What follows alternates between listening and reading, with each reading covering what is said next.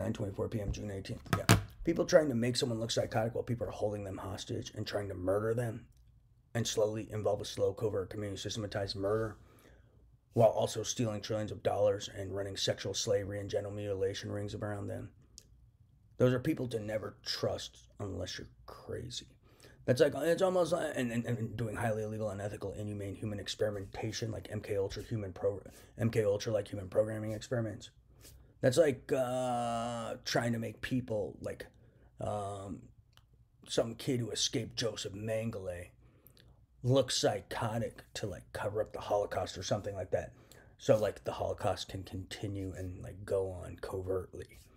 That's how disgusting these people are. Someone like that. People who would cover up things that endanger mankind, human life, and humanity for their own selfish agendas and gain is evidence to never trust these people unless you're crazy.